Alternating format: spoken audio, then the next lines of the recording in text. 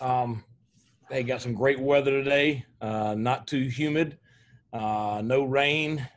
Just a perfect day to practice. Very solid Tuesday. Just really liked the way the kids came out and worked today. Thought competed really well all throughout practice. We talked about before practice today and also after practice today. You hear all these people talk about the process. Your Coach Saban talk about it a lot. I've talked about it. What's the process? The process is going out each day and giving just incredible effort, pushing yourself to be the best, focused, working to compete, doing that every single day. Then, doing the things you got to do nutritionally, taking care of your body, getting a good night's sleep, then come back the next day and do it again, and then do it again, and do it again, and do it again. And the guys that can stack positive days on top of positive days and really focused on taking care of their body and developing themselves, those are the guys that you see developing throughout the process. And I thought today was a great example. Now we got to come back tomorrow and stack another positive day on top of it. So were there mistakes? Absolutely. There's tons of mistakes each and every day, but effort, attitude was very solid. And that if you get that every day, you're going to improve. Okay, we'll open up the questions for Coach Houston.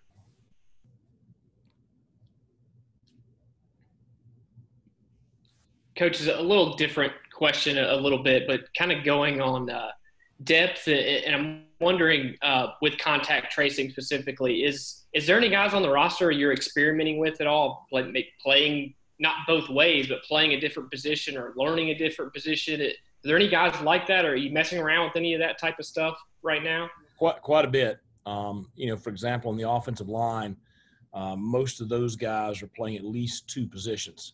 A couple of them can play all five. And so certainly anywhere we can double train someone, we're doing that because you're right. You got to create – this is the year you got to create depth. You have what you have. It's not like we have a waiver wire or something like that. We can pick up a free agent in the middle of the season. You have what you have. And so, you're going to see some guys out there on the field playing this year that maybe normally, they would play less, be redshirted, whatever. This is going to be one of those years where a lot of guys got to be ready to play.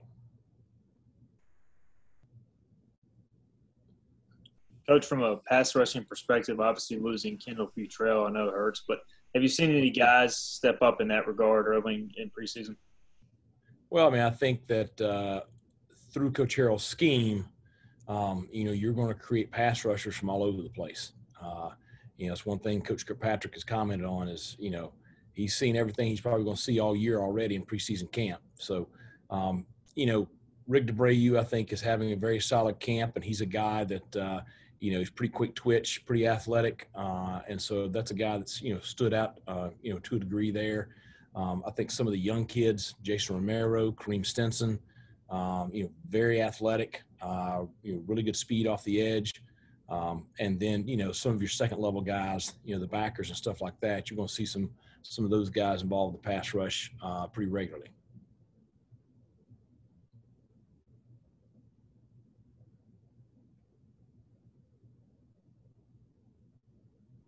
From a conditioning standpoint at this point through camp, Coach, where do you guys feel like you are? I know it's not where you want to be, but do you feel like you're getting there at least? We're getting there. I do think the guys are pushing themselves and practicing themselves into shape. But, we're a whole lot better off right now than we were a couple of weeks ago. And, the ones that miss some time, no matter what the reason, whether it's medically or if, they're quarantined or something like that, those are the guys that you see that struggle a little bit when they come back. And that shows you really where the rest of them are. But, we're getting there. You can't replace 4 months with Big John and the staff, but we're in much better shape right now than we were. Coach, as far as COVID-19, with UNC having to go to online classes, you got to be proud of your guys where things have been pretty well so far with the team. I know condition-wise and also with having this new wrinkle of dealing with COVID-19 for the 2020 season. They are. I think they've handled everything very well. It's one of those things where this whole thing is, precautions, taking care of each other, taking care of yourself. But there's also, in my opinion, a little bit of luck involved too. It's you got to try to mitigate the risk factors as much as you can. And our kids have done a good job with that. It's just got to, hopefully it continues. You discussed earlier when it first kind of started in July, having a little bit of an issue. What do you think the players learned from just seeing how that does work when it's happening? Well, I think, they learned this thing's pretty serious. It's real. It's one of those things, just like anything else. You don't believe it's real serious until it happens to you. And then, when we start having those problems that we had back in July, I do think it woke everybody up. I think pausing the workouts for a week back in July really kind of rattled everybody. Hey, we got to get our stuff together. And I think they've done a much better job since then. So I think it also shows just they want to play. So they're doing the things they got to do in order to give themselves that opportunity. Coach, you've expressed that you've made some progress offensively. What are some of your focuses of concern at this point? Well, I feel good about our personnel. There's one or two spots where I'm a little worried about the depth. The biggest thing is just getting everybody on the same page. We've had a couple of guys out. We got everybody back. Just getting them, gelling together and meshing together is the biggest concern right now on that side. Certainly, the playmakers, they showed up last Friday. I'd like to see them show up again this Friday, the consistency factor. I think that's another important factor. On defense with Coach Harrell, have you had any conversations lately, or do you have a sense of where he's at on a comfort level, even compared to the spring or the start of camp? Where's your sense with him at this point?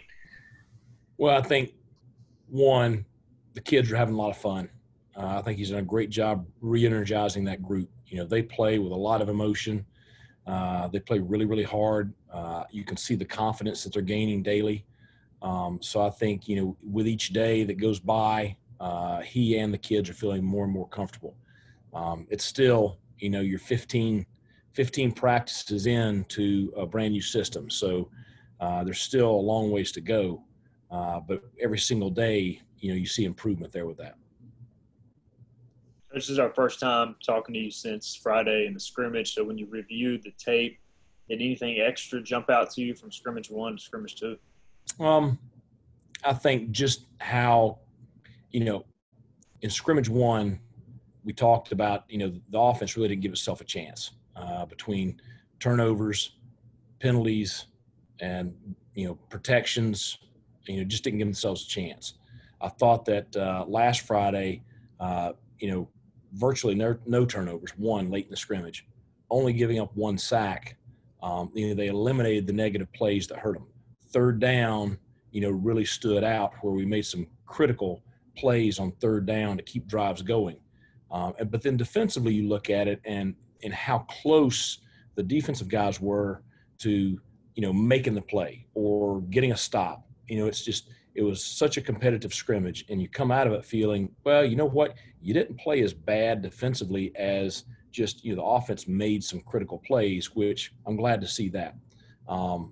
Coming back this Friday, it's a pretty little rivalry going between Donnie and Blake around the office. So, they're having fun with it. The kids I've let it kind of go a little bit more than usual this year as far as letting them kind of go at each other, jawing, creating that rivalry. Because I think you got to have that right now with where we are, with everything going on. You got to have that to keep the energy up at practice. So, that's what I want to see. I want to see, both sides play at a high level this week. Coach, do you do like the steak dinners I know you do that during the year. Do you do that for the scrimmages for who wins and who loses? We haven't been. I think, they eat pretty good now. It's not like they're starving. The training table meal is better than anything I had in college. But no, the biggest thing with them is, they got to listen to the other side. You got to listen to them squawk for an entire week. I mean, that's worse than anything else. So they've really had a lot of fun. I tell you, this is an enjoyable bunch to coach. And I've really enjoyed this preseason camp. And, I look forward to playing games. But this has been a really enjoyable restart after the quarantine. Just following up real quick on the question I had earlier about positions and different things. Is there – skill player wise, is there anything crazy? CJ Johnson could play safety, or is there? I mean, have you thought any of that type of stuff, or you just kind of hope that you don't end up in that situation. Yeah, I don't know about that one right there. I know everybody out there is fighting over Jeremy Lewis. Coach Harrell's trying to recruit him every single day over the defensive side, but I don't think Coach Mines is going to let go of him anytime soon. We don't really have anything like that going on. We do have a lot of the Sams. You might have a guy that plays field safety, buck, and Sam. They're learning all three positions to create that depth there. The receivers, Blake, for the most part, can play any of the slot or outside receiver spots. Really Audie can also. So there's a lot of learning another spot that's similar to yours that's going on. To develop that stuff. Now Tajee Hudson, he could probably play any stand-up position on either side of the football. He's just got to learn it.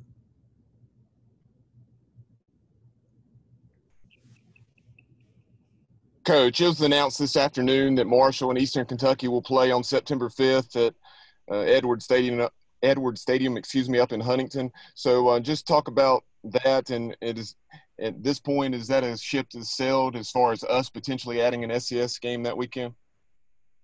I don't know. That one's above my pay grade. So I've petitioned for what I wanted, but there's so many factors to consider with that stuff. You have a lot of factors with the state of North Carolina, and we're trying to figure out those, just what game day is going to look at.